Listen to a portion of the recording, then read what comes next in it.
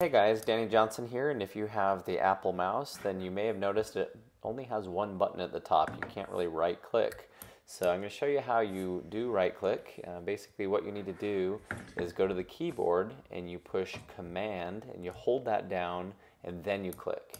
When you do that, it will right click. So let me show you. I'm clicking and holding now just to highlight this. So now, again, if I wanted to right click, I would hold down the command button and then click the mouse, and then by doing that it pops up the right click menu that you may have seen on other computers, and then you can copy and then, for example, go to wherever it is that you needed to paste.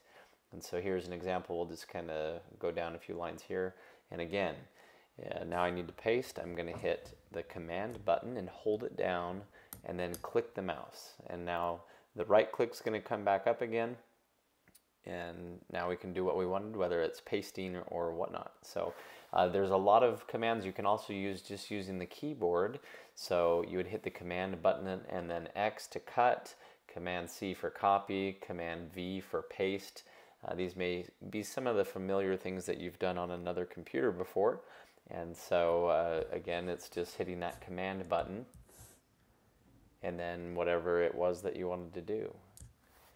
So, for example, Command X, Command C for copy, okay, just Command V for paste, that kind of thing. So, anyway, that's how simple it is to use, or not simple, I guess. To have to hit a button with the keyboard and then the mouse, I think is a little too much work, but anyway, that's how it works. And remember, you also have built in the scroll feature, which I think is really nice. So anyway, thanks for watching, and let me know if you have any questions, and please see my playlist in the video description for more videos like this. And if you're new to the channel, please subscribe.